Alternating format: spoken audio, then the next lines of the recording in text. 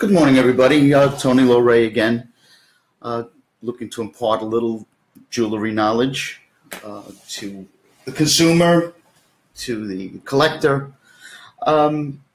Questions I get asked all the time.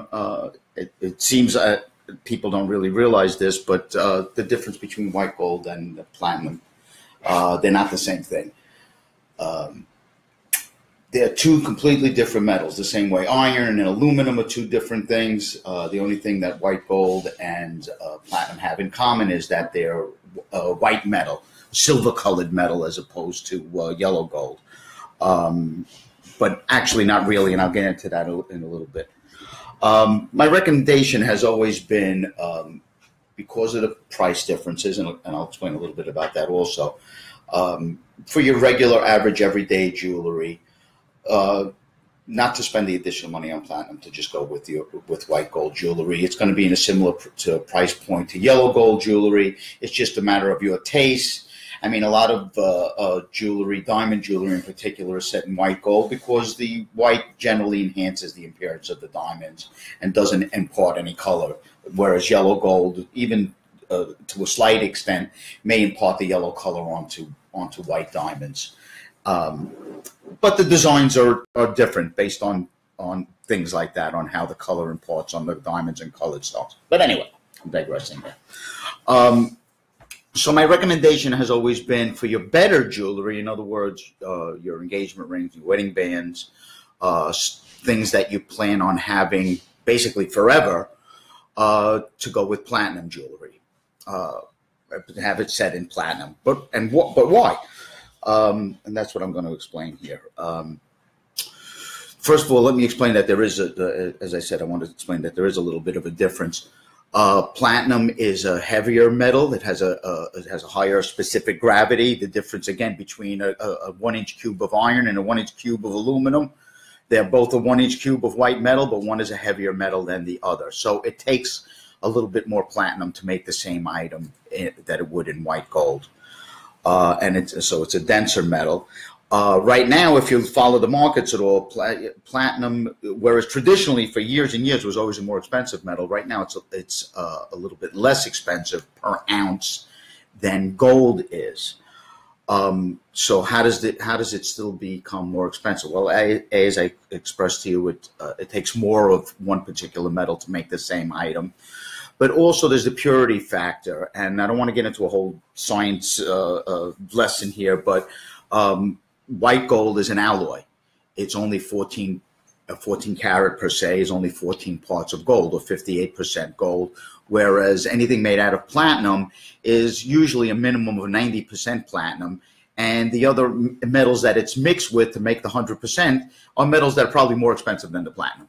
So in essence, it brings up the price that way. So now it's being more expensive. So why should I pay more money? Well, it's a couple of reasons. The durability factor being the biggest one. You know, white gold is, again, is an alloy. It is yellow gold that is mixed with other alloys like silver and nickel to make it appear white. And so when I start with talking about durability, the first thing with white gold is that factor that it is not actually a natural white metal. So what white gold in a 14 karat, if it wasn't covered or electroplated with another metal to give it that nice chromy appearance, would actually appear a little bit yellowish or brownish in some instances. And it's all very well and good when it's brand new, but when there is wear on the item, especially on bracelets and the shanks of rings, that coating, that what we call a rhodium plating, because rhodium is the metal that is used to generally to plate a white gold to give it that chromy appearance, will wear off over time and exposing the yellowish tone underneath. Platinum has no such issues.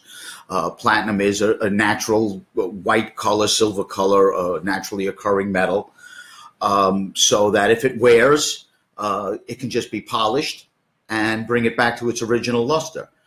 Whereas white gold would have to be polished and then replated. And that cannot be done indefinitely. Again, I'm not getting into a whole science lesson, but it can only be done so many times before it has to be stripped down and start for, the process has to be started fresh again. Also, white gold is a more brittle metal. So what does that mean? Well, that means that on a ring that you wear every day, that, you drive and you bang on your steering wheel, the bottom of the shank bends, it's only going to bend so much, and then it's going to snap in white gold. Or you're going to catch a prong and you can bend the prong, you catch it on your jacket or something. And in white gold, it's more likely that it's only going to bend so much and it's going to snap off. Platinum can bend, pretty much indefinitely. I mean, you could squash your ring before it's going to, unless of course it's something very thin. So it can always be brought to a jeweler and re-straightened and repolished and made to look like new again. Whereas white gold might need other repair. In the case of a prong, a prong in platinum that gets bent up a little bit might be able to be pushed back into shape. Whereas that same effort on white gold, it might have snapped it off, and it has to be replaced, and it's a larger repair. Although I will say that repairing platinum, because of the properties of platinum and the temperatures and things involved, if it does need to have to be repaired, it is a slightly more expensive repair. There is probably less repair going to be needed over time, but when a repair needs to be done in platinum, it'll cost you a little bit more. But in my estimation, it's well worth it for you to do that. What else? Biggest factor that I have with the difference between white gold and platinum is the wearability factor. You see a lot of people that get allergic reactions to metal. It's one of the reasons I'm not having silver in this conversation, because silver is a very allergic type of metal, and it turns color, which white gold and platinum do not do. They do not tarnish. Silver tarnishes, and it can leave tarnishes, and can leave a mark on your skin if worn against the skin. And even if you just leave it in a drawer and don't wear it for a while, when you pick it back up, it's going to need some cleaning because it tarnishes, it turns black, which the other metals do not do. But the allergic factor, white gold, as I said to you, it's an alloy. It has to be mixed with something. And one of the things it may be mixed with is nickel. And nickel is a very allergic metal. And people get all kinds of rashes and dermatitis and stuff, especially in rings and earrings where it's very close, where the items are very close to your skin. So white gold is I'm not going to say highly allergic, but more susceptible to somebody having an allergic reaction to white gold. And the cure for that generally is to make the same item out of platinum, because platinum is a super hyperallergenic metal. I've even gone so far as to pass to people with their favorite pieces of jewelry, earrings, to at least convert the posts into platinum posts, and that many times solves the problem. Or the ring, change the shank into a platinum shank, and so it keeps the allergic materials off the skin. So a few different reasons, but all in all, like I said, I think you're better off leaving the purchase of platinum to your better items.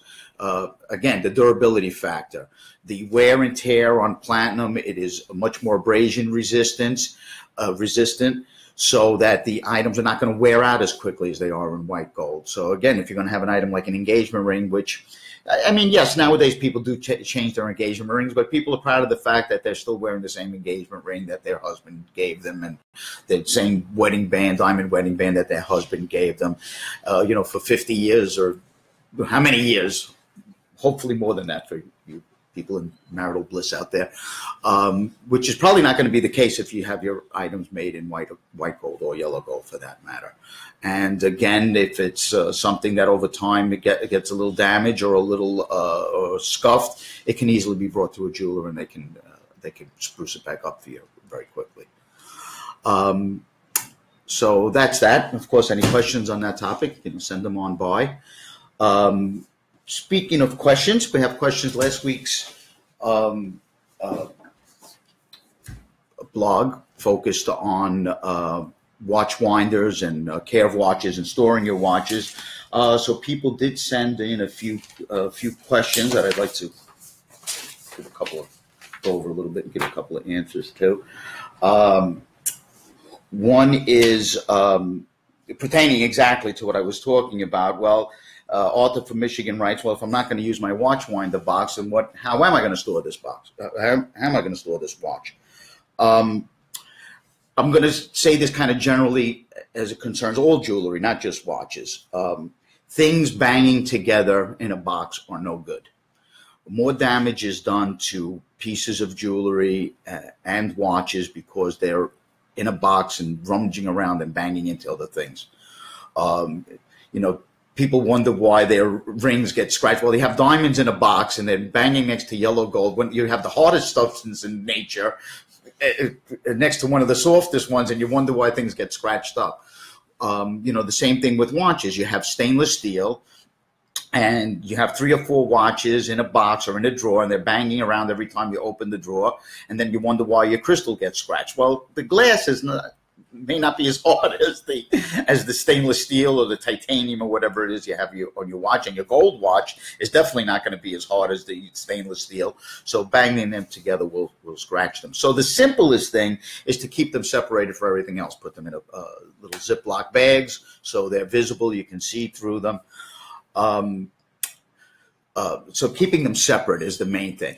I was talking about watch winder boxes, but there are other, they sell now these cases, watch cases that are, almost like big wallets for strap watches or bracelet watches with little elastic bands in them with zipper cases. And, again, when I was talking about the safety issues of, packaging your jewelry for criminals, at least these are slim and you can hide them and secret them in places where somebody may not find them also. But it keeps the watches individually separated. Okay. John from New Jersey wrote in that he has a vintage Patek Philippe. Good for you. The glass looks foggy. Looks like there's dew in there or something. Is there something I can do to fix it myself? No. You have a fine watch. This is not a toaster oven that you want to stick a fork into, okay? This should be looked at by a professional. First of all, I cannot diagnose what the problem is that you have. Foggy crystal might be for a variety of reasons. You might have scuffed it. It might be the fog might be from the inside. You might have gotten some moisture, some condensation in there. It should be brought to a professional. You're going to hear this a lot from me over times when we're talking about watches, but it's not necessary that you might have to bring your watch to the manufacturer. Now, if you have a Patek Philippe and it's under warranty, then I would suggest 100% like any other item. If it's under warranty, you're going to bring it back to the manufacturer. It might be, in this case, you might want to consult a reputable jeweler / watchmaker that you're going to have to do your research on. Try to find somebody close by in your neighborhood. This might be a simple fix. There are very competent watchmakers out there that are not working for Patek Philippe that will be able to look at this and diagnose your problem. And then you can ask him the questions. Is this something that I should take or that you recommend I take to Patek Philippe?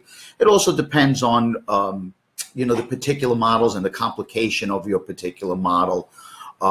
If it's beyond the scope of the regular watchmaker, and he should be honest enough to be able to tell you that. And also how you want to keep your repair records. If you only want every watchmaker puts his mark on the inside of a watch. If you want to keep those, all Patek and have all your records, like your service records for your car, all by Patek, then by all means, bring it to Patek Philippe. You're the owner of a Patek. You have to understand that, it's like fixing Mercedes or a Bentley. It's going to cost you more to bring it back to the retailer that sold it to you. Those are your decisions to make.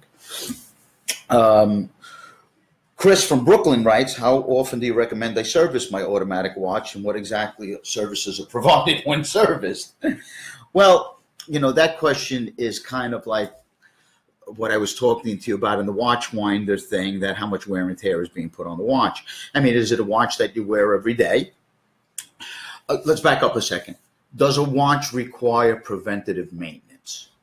It's not a bad idea. I want to keep some of my watchmaker friends in business also. But if you wear a watch a good amount of the time, it's not a bad idea to wait, not to wait until there's a problem that arises, and especially if you have a relatively expensive watch, whatever you consider to be expensive, it's not a bad idea on a mechanical watch to do a little preventive maintenance.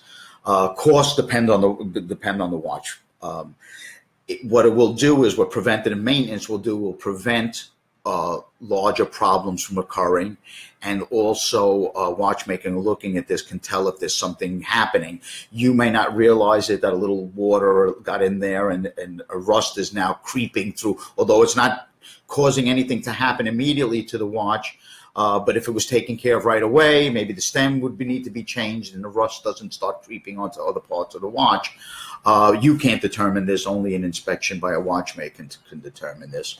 But in that case, that simple fix would prevent larger problems down the line. It also keeps your watch clean and running in tip-top timekeeping condition. Okay. Somebody's trying to come over. So the thing is this: if it's not running, of course, then you have to have it serviced. If you're going to ask me how long in between, well, if you wear your watch every day, it's probably a good idea every 2 years or so to have it serviced, even if it's running correctly, to have it cleaned, oiled, and lubricated. The question, though, also is what services are rendered. Well, having seen a watchmaker at work plenty of times, a watch is totally dismantled. A watchmaker will physically take apart the whole watch, inspect it, put it into cleaning solutions to remove any of the old lubrications and whatever dirt might be on there. Reassembles, relubricates in the proper points, inspects the seals, anything that's worn or broken, or he seems that it's going to be a problem, he will replace them. Very few watch parts, I'm going to say, that can be fixed. Usually watch parts are going to be replaced. They will also look at, like I said, the seals on the watch. People ask about waterproofing watches. Well, if you have a watch that you bought as a diver's watch that you bought as waterproof and you've been wearing it for 6 or 7 years, I can assure you that watch is not waterproof anymore if you've never had it serviced. Things happen to the gaskets, to the seals from everyday wear that you're not going to know was a problem until you go in the water and then you have water in your watch. So a little preventative maintenance will take care of all of that also. If you go to have your water-resistant watch, I said waterproof, water-resistant is probably the more proper term, serviced every couple of years, you won't have to worry about that issue. Scotty writes, from New Jersey also, writes, looking for a used Rolex. Have no idea what I'm looking for. Got any advice on where to look and what to watch out for? Pun intended. Very good, Scotty's a funny guy. First of all, you have no idea what you're looking for. Well, you got to narrow down your choices. Rolex has a number of different styles of watches, from dress watches to divers watches. So you really should kind of narrow down, do a little research and narrow down the particular type of watch that you want first, or the particular model even of watch that you want. Rolex is a company that, historically makes a model watch with improvements, but they make like a Submariner that was being made from the 60s, a diver's style watch that they're still making now. Basically the same sort of design, materials and, certain aspects of the watch, dimensions may have been changed slightly, but the overall look of the watch is the same. So you got to decide what type of watch you want first. I'm like the fact that you said you're looking for a used Rolex. I'm a big proponent in buying pre-owned. Let's not use used like yachts. There are no used yachts, just pre-owned when it comes to Rolex. But you got to do some research, and the advice that I give everybody is, even if you got to pay a little more, you should buy from a reputable dealer. What is it that you're looking for? Not only in which style of watch, but are you looking for something that you're just going to wear, that you just want to wear every day? Or are you looking for something that maybe you feel is kind of an investment that's going to hold its value? different models and different watches from different time periods do different things. Do you want a collector's watch? Do you want a watch that you just want to say that you own a Rolex and it sits in a drawer and you only take it out to show your friends and fellow countrymen?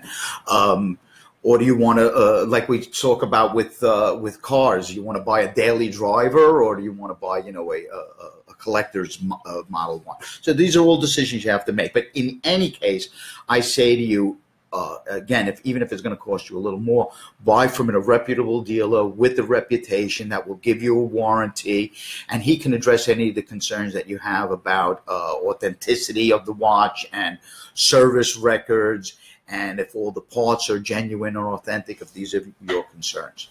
Reputable buyers. Give your business to people that know what they're doing and will stand behind what they sell you. And that's for this week's installment of Jewelry Knowledge 101.